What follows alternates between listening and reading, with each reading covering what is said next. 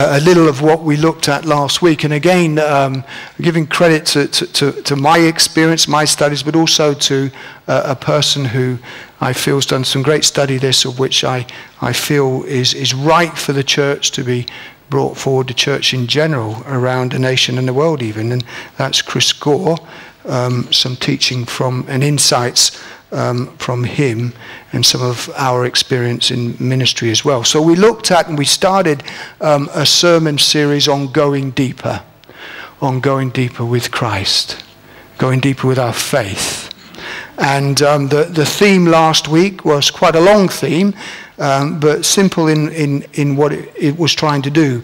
And the theme was for us to be confident in carrying the supernatural atmosphere of heaven. For us to be confident in carrying heaven within us, wherever we go, whatever we're doing. And we saw that the disciples, Jesus was moving the disciples on from seeing is believing to coming to understand that believing is seeing. Believing is seeing. Not seeing is believing.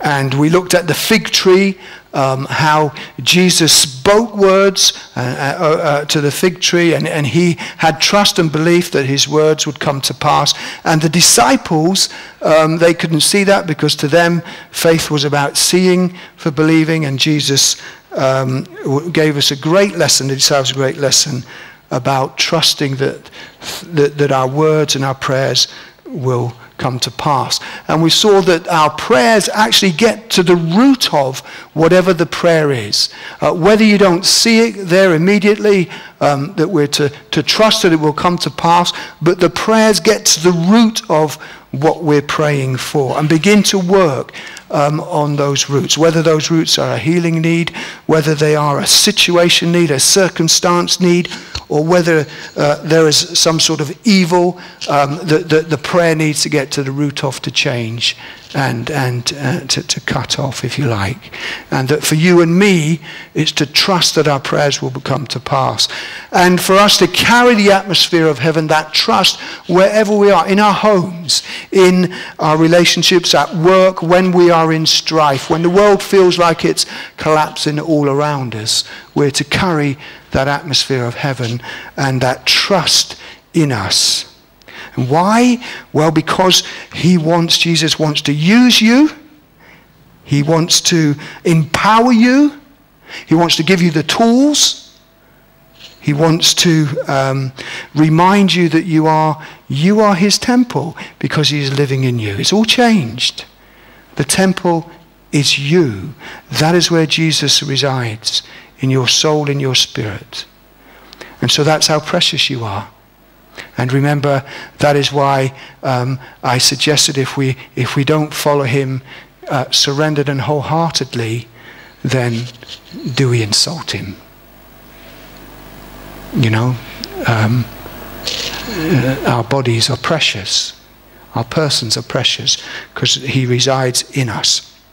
Now, where he wants to use you, whether that's for a physical healing, a spiritual healing, an emotional healing, a circumstance, or whatever that is, or whether that's helping a brother or sister in Christ who's fallen away.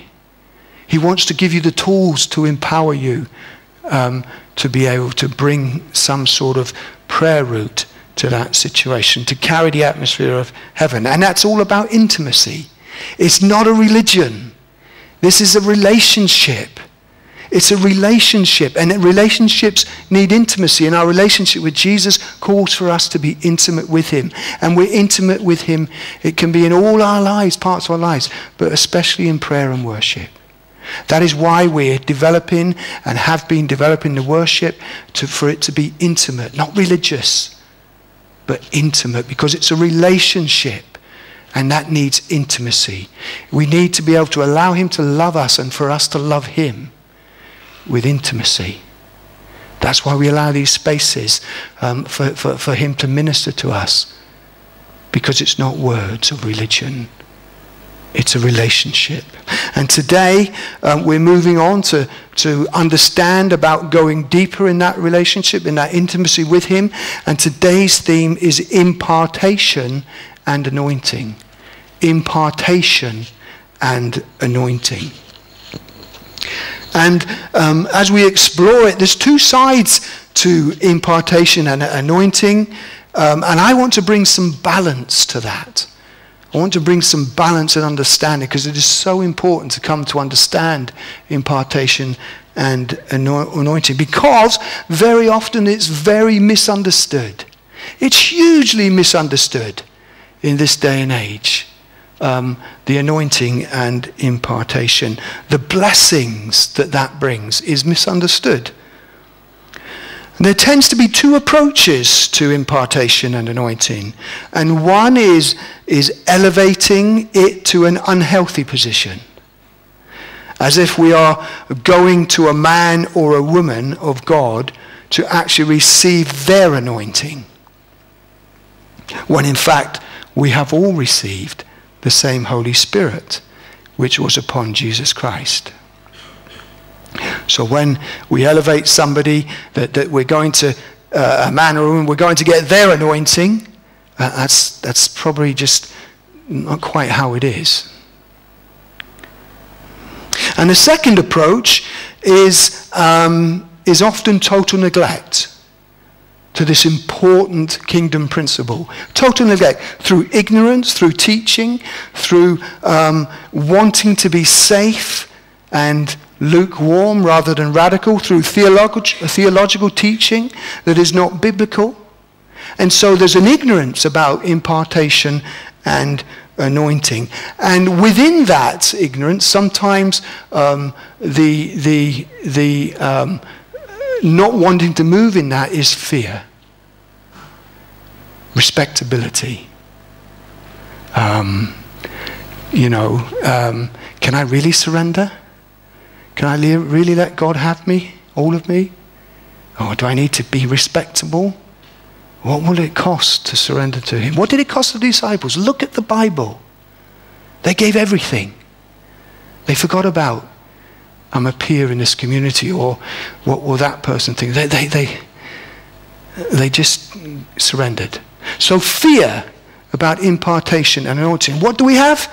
If we have those two things, we have mediocre. We have comfortable religion.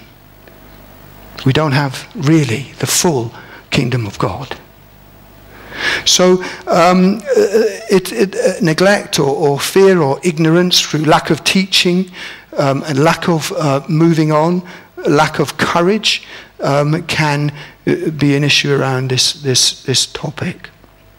So impartation is an important kingdom principle that the enemy, if you like, the devil, if you like, the enemy tries to undermine. Why? Why does he try to undermine it? Well, because impartation, the anointing of the fruits of the Spirit and the gifts of the Spirit, the Holy Spirit empowers you and me for kingdom work. And he's not bothered if a church family is lukewarm. Why should he bother? He's not bothered if they're not getting teaching about it. No bother. But he is bothered when the Holy Spirit is welcome. Because he's concerned then, because we can become empowered with the fruits of God, the fruits of the Spirit and the gifts of the Spirit, the fruits of love, not our love, not human love. You know, we fail in human love, not human kindness. There's the selfish kindness. You know, kindness can be so selfish. It's really all about you. But the fruits of the Spirit of God's love, of his kindness, of his gentleness, of his forbearance, you know, of his toughness to stay the course, the biblical course, the faithful course, not to go off the road. His patience. We fail in our patience. His self-control. It's a supernatural, if you like, downloading into your soul and spirit. Because God's there, and it's more. It's more. So the devil gets worried. Okay, and he will try and undermine impartation and anointing. So let's explore a little bit about impartation with an open mind.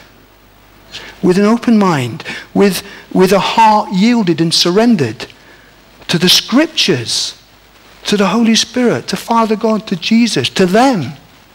Let's have an open mind to them. Let's have a hunger to receive and to be released to receive everything God has for us. So what is impartation? Well, here are some truths about anointing and impartation.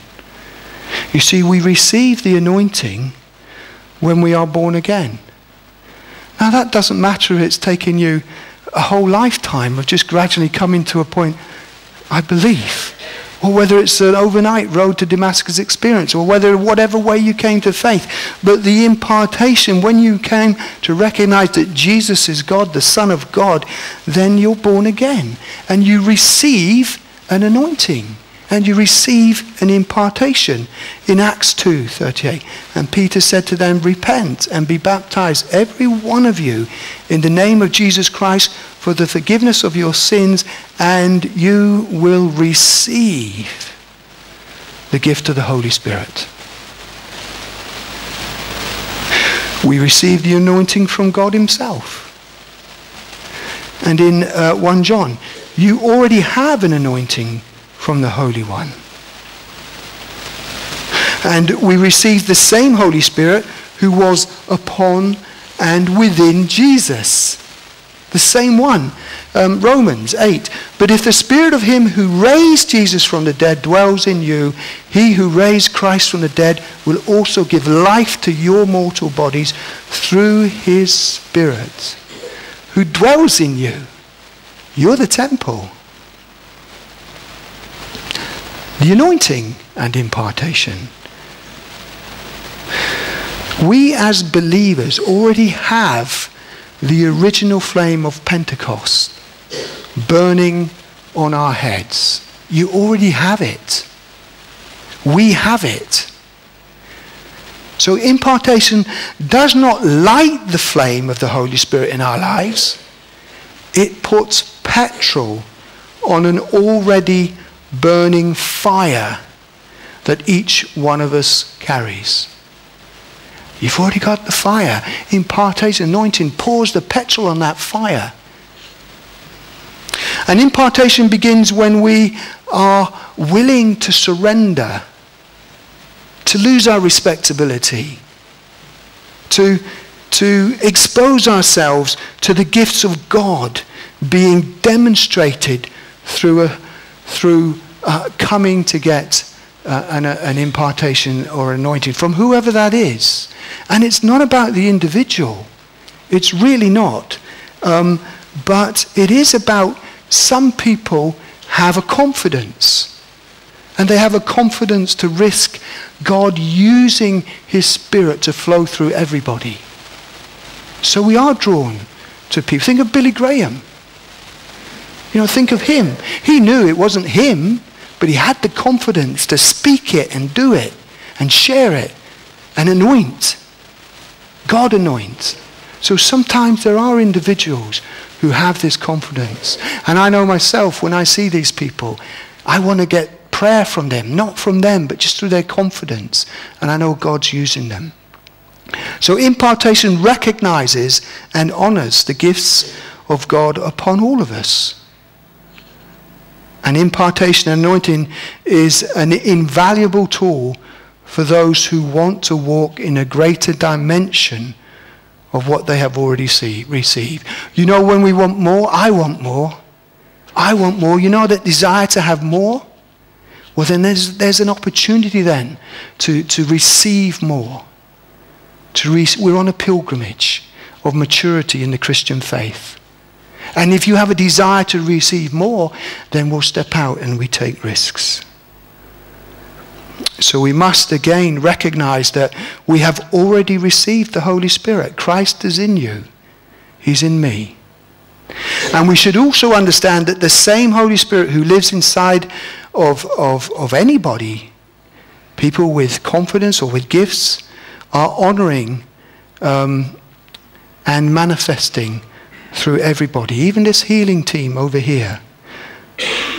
So this is the thing. Okay? We're not trying to get a better version. We're not trying to get a better version or more powerful spirit. Instead, we are intentionally, and we should be intentional in our faith, we are intentionally being vulnerable and exposing ourselves to a situation, whether that's people, whether that's an opportunity for prayer. We're willing to be vulnerable, to expose ourselves to receiving certain gifts, the fruits of the Spirit, the gifts of the Spirit, stirring these gifts up within us to become confident for Jesus to use us. And in Colossians 1, to them God willed to make known what are the riches of the glory of this mystery among the Gentiles, which is Christ in you, the hope of the glory. Do you see how, our bodies are so precious, our persons are so precious? Let's not insult him. We're temples carrying the Spirit of God. So stewardship and transference of the anointing, of what we've already have, but stewarding that. So too many believers are looking to get more when in fact they have failed to appropriately steward what they already have. You have it. What do I mean? Well, God entrusts us with more when we have demonstrated responsibility with what we currently have. I want to talk now about obedience.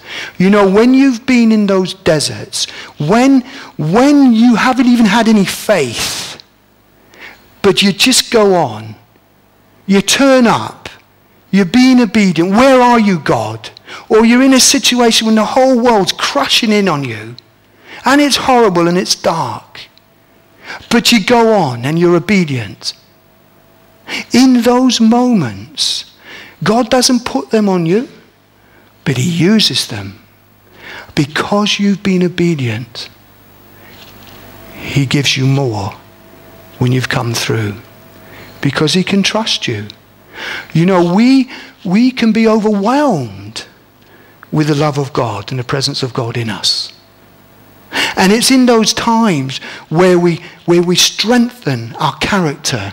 It's in those times where we strengthen our obedience. And when we come through, he anoints you with more.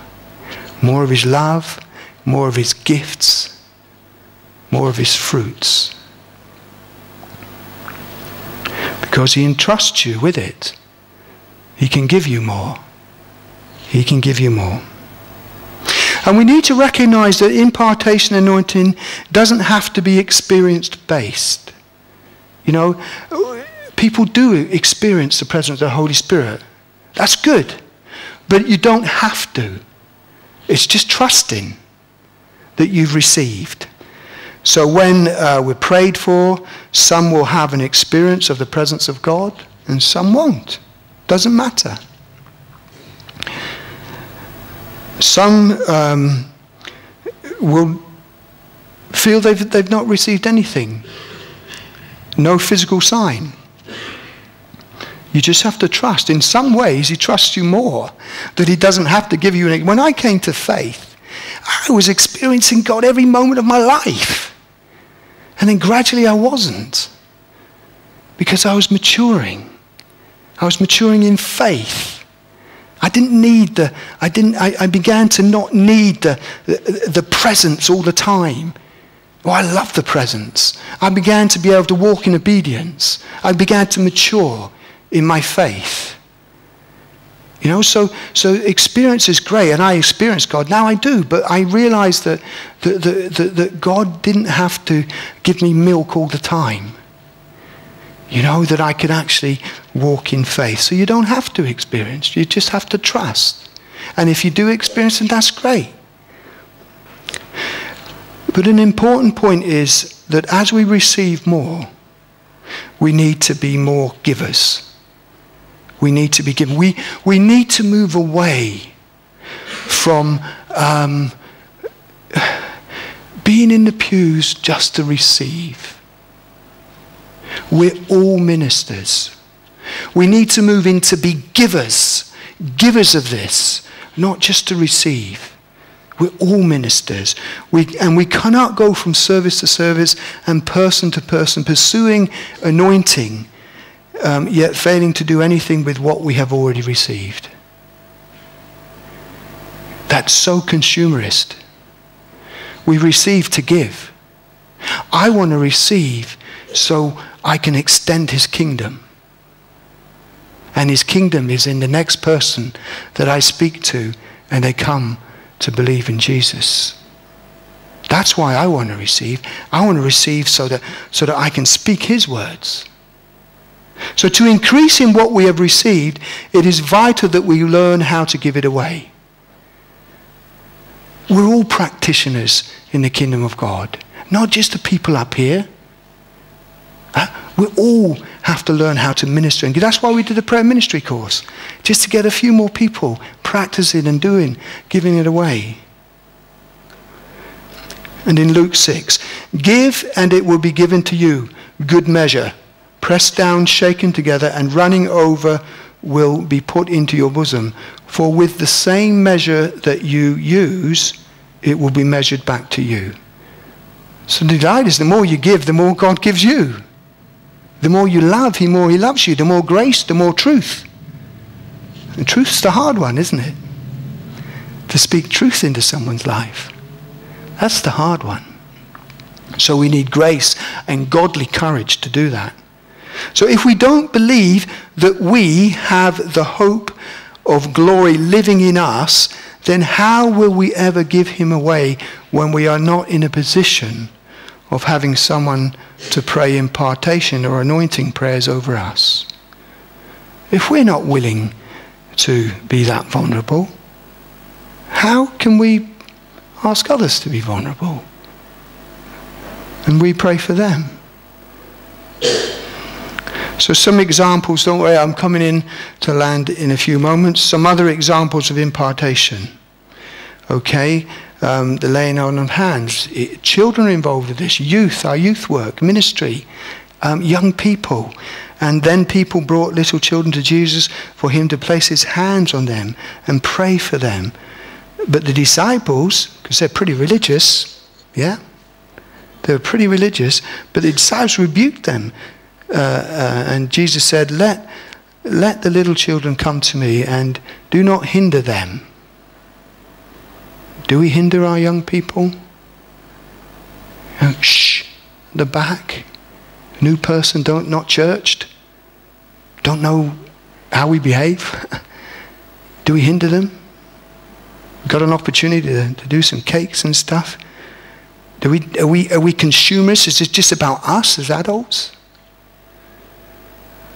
Let the little children come to me and do not hinder them, for the kingdom of heaven belongs to such as these. And when he had placed his hands on them, he went on from there. Matthew 19. Impartation for healing through the laying on of hands. Mark 16. They will lay hands on the sick and make them well. And laying on of hands for the commissioning of different ministries, ordination or prayer ministry teams or elders or whatever it is. In Acts 13. Now in the church of Antioch there were prophets and teachers, Barnabas, Simeon called Niger, Lucius and Syrian, Manaen, who had been brought up with Herod the Tetrarch and Saul. While they were worshipping the Lord and fasting, the Holy Spirit said, set apart for me Barnabas and Saul for the work for which I have called them. So after they had fasted and prayed, they placed their hands on them and sent them off. Acts 13. So the anointing is transferred from person because you're the body of Christ. You're his body. We are his body here on earth now. You know? So impartation again can come through prophetic utterance and laying on hands to receive the spiritual gifts and healing and the fruits of the Spirit and everything from heaven. And in 1 Timothy, do not neglect the spiritual gift within you. It's a calling. Do not neglect the spiritual gift within you, that special endowment, which was intentionally bestowed on you by the Holy Spirit through prophetic utterance when the elders laid their hands on you. 1 Timothy. So impartation of spiritual gifts. Romans 1. For I long to see you, that I may impart unto you some spiritual gift, to the end you may be established. So Paul has confidence to say to God, come here, let me lay your hands on you. God, bless, anoint this person. God, use me. Bless this person who's hungry for you. And so Paul was hungry to go and meet them so that he could impart God's blessings upon them. Fruits of the Spirit and all many other things. So some of them, again, to remind us, God's love, not ours. His kindness, not our selfish kindness. His gentleness. His forbearance. His patience. His self-control.